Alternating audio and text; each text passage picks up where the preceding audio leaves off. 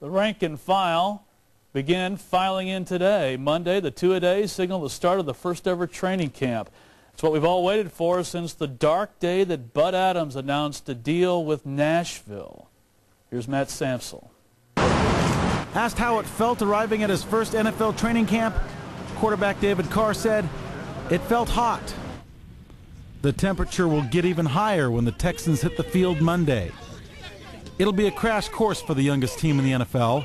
The first team in the league to open up camp has a short time to get ready for contact against the Dallas Cowboys in their August 2nd scrimmage.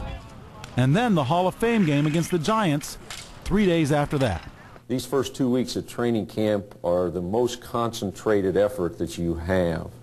You aren't preparing, so to speak, for a game that week. We'll be doing all of our installations. We'll be doing a lot of evaluation. I'm not going to say training camp's easy or it's a lot of fun, but in college you have 30 days before you play a game. I mean, you scrimmage against your guys 3 or 4 times. But we're going to get right into it. We're going to start scrimmaging the Cowboys, and then the next game, it's going to be here as soon as we know it. Carr is ready to face the pressure, face the Houston Heat and the media over and over and over again throughout the rest of his career. That's what happens when you're a quarterback in the National Football League. And as usual, the even-keeled, cool-as-a-cucumber Carr doesn't flinch. It's something that comes with the territory, I guess. At Fresno is the same way. We started winning some football games at no level that it is here, but you just take it as it is and go about it because, I mean, it's fun playing football, and this is the stuff that comes with it. Just try to avoid any of those landmines that may come about, but there'll be something that'll be new this year that you guys will come up with, but everything, so far David has handled everything pretty well. Camp is a time when players build a bond and the team comes together on and off the field. No other position is more dependent on the bond of 5 good men than the offensive line. It's 5 guys working as one, really. So, I mean, that's why, a lot of times offensive linemen don't get individual credit because, we all work so well as a unit together. So I think it's very important for us to get in there, bond, gel as quickly as possible because, I mean, we got a lot of money to protect in that backfield. And this should be more intense with pads and two-a-days.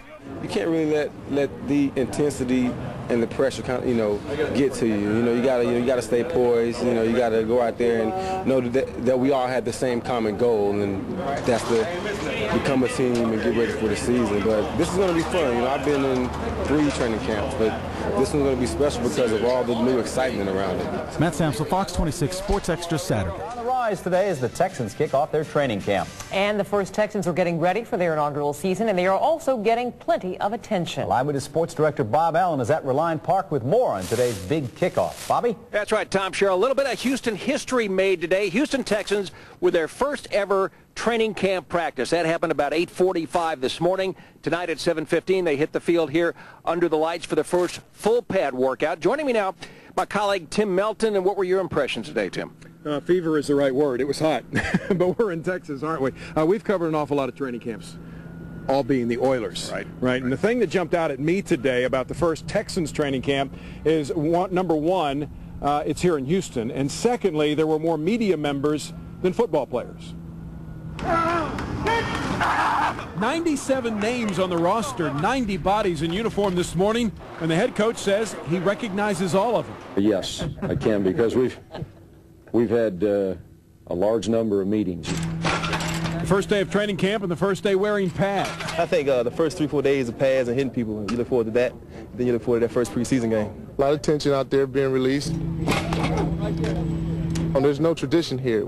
We're setting a tradition. And I was telling some of those guys that, and whatever we do, it's going to carry over from years to come. So we're pretty much setting the tone for ourselves.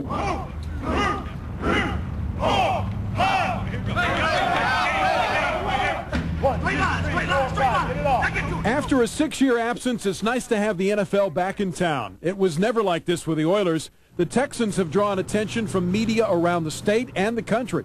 About 300 media credentials handed out for day one. And the rookie quarterback attracted the biggest crowd. To come in and be the first pick, and you still want to earn what you get, and that's been something that's kind of stuck with me. So I try and work as hard as everybody else out there. Even if I'm getting a little more attention, it's just hard for me to grasp right now. And the thing about David Carr is they got to protect him. They have to keep him healthy. And, Bob, that's going to be a story we'll talk about coming up at 6 o'clock, because the guy that we thought would protect David Carr from the left tackle spot may not be the guy we thought. It may be a rookie. That's intriguing. Yes, and that could be dangerous. They'll have to Practice under the lights and in front of the fans. And good evening, friends. I'm Dave Ward. And I'm Melanie Lawson, in tonight for Sheriff Fryer. We've all been waiting a long time for football to return to Houston, and tonight marked a major step along the way.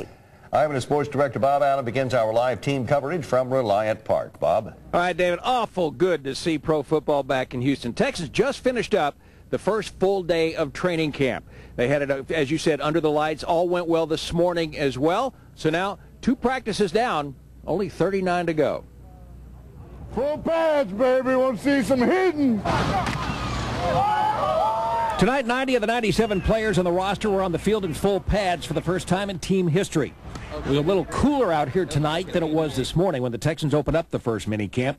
They got a lot done, but everyone from player to coach to water boy, I'll tell you, they've got a long way to go. There's a lot of first practice mistakes that you make, but I certainly can't fault the effort. And guys were flying around, and that's where it all starts. Tonight, the stands were packed with fans who were lucky enough to get the free tickets. Texans under the lights. Now, historically speaking, this is the first NFL training camp ever in Houston.